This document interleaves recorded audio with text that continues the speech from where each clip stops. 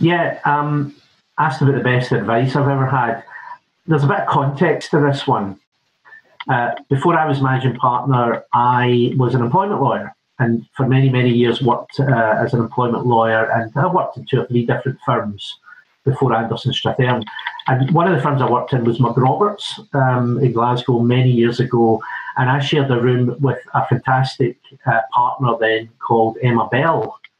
And I think Emma's quite a well-known person in the Scottish legal world.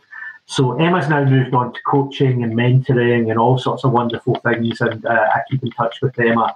And I would say Emma was a really important person in my working life. And what happened one day, as I shared a room with Emma, I'd be doing tribunals all the time. I was set down for a 2 or 3 day tribunal. And, you know, these things are always a bit nerve-wracking. I mean, it doesn't matter who you are. I think you always get a bit nervous, you know, pre-fight. And so we had the tribunal coming up. And Emma, at that point, was getting involved in a lot more in things like coaching and mentoring. And she was working on the Mind Store program developed by Jack Black. And she would talk away to me about this.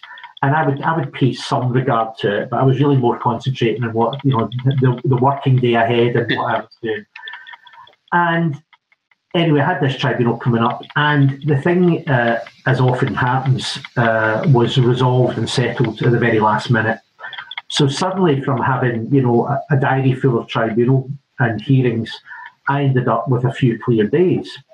And Emma said to me, why don't you take those 2 or 3 days and go on a Mind Store course that I'm working on?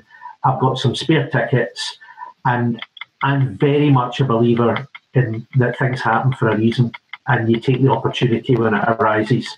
So I went on this Mind Store course, and I went into this. I would describe myself as a very hardworking, very smart person, but incredibly cynical about almost everything, which I think is a trait shared by quite a lot of lawyers. And I would say, a cynical young man.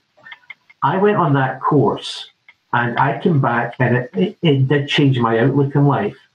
And I remember having a coffee with Emma after I'd gone through the course, which only lasted a couple of days, but it was life-changing, and it made me reflect on my attitude to life. I think that's the principal thing it did.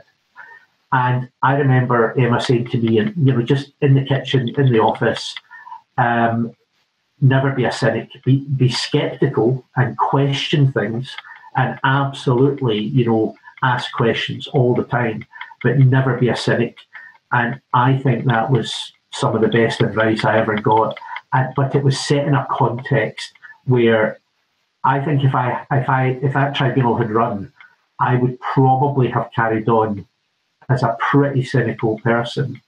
But there was one other thing that happened a few years later, and I think it probably consolidated my views on these things. I was very close to my father-in-law, and he died when he was 56. And I had an awful lot of time and respect for this guy. And I thought to myself, oh my God, you know, life is short. Life is far too short. I had a great upbringing, great family, no traumas in my life.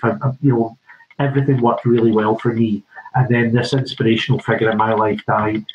And it actually taught me, you know, you have to take every opportunity coming.